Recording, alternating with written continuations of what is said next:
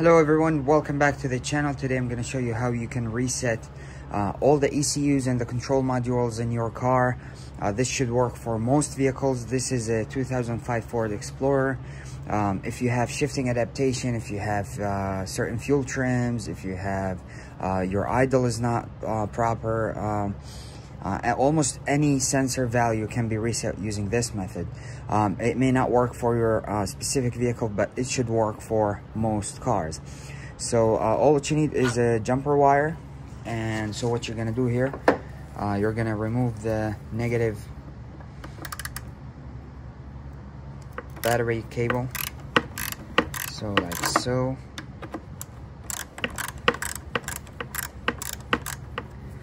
Okay.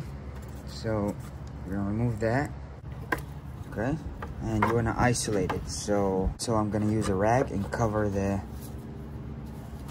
negative.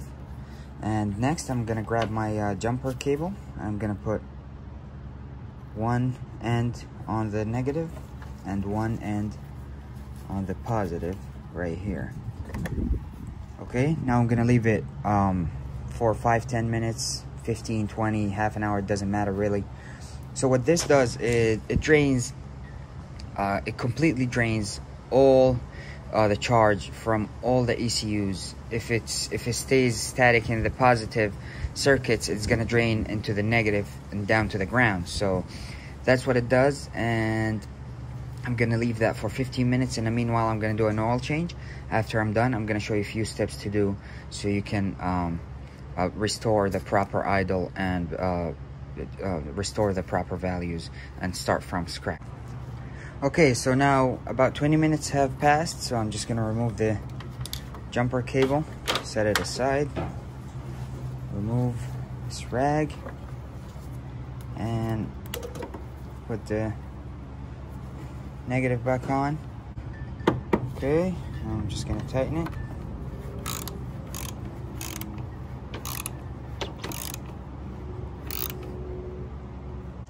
Okay, now when you get back in the car, you wanna put the key in ignition.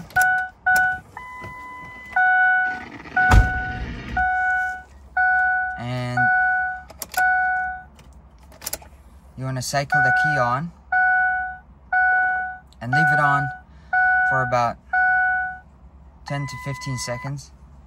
Just leave it on so let the ECU relearn that there's gonna be new values and all that. And then you wanna turn the key off and turn the key on, basically cycle the key.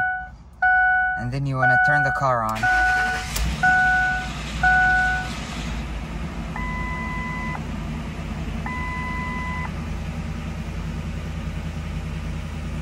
Okay. Now you wanna leave it running for about 5 minutes.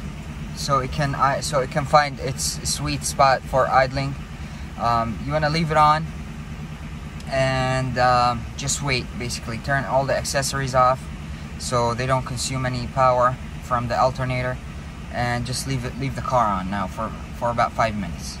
Okay, now it's been about 7 minutes, and you can see it's idling perfectly at about 750, 800 RPMs. So right now, what you want to do is you want to run it through the gears. Before we do that, I just want to mention that if the idle still is messed up, there may be another procedure to reset the idle. I have a full entire video on my channel just explaining how to do an idle reset if that doesn't work after a battery change or disconnect or a reset in general. So you gotta go through and cycle the keys a few times and put it in drive and put the e-brake and stuff like that. I have a full video if you want, check it out. It's very helpful. Now we want to go through the gears. These are my these are the backup sensors.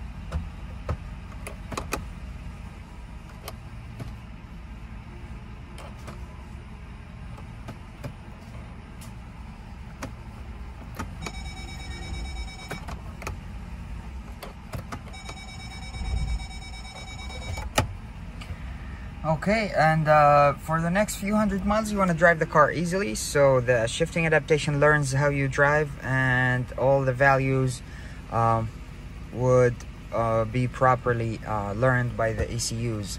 So that's it for this video. If this was helpful, please give it a big thumbs up. Please subscribe, and I'll catch you in the next one.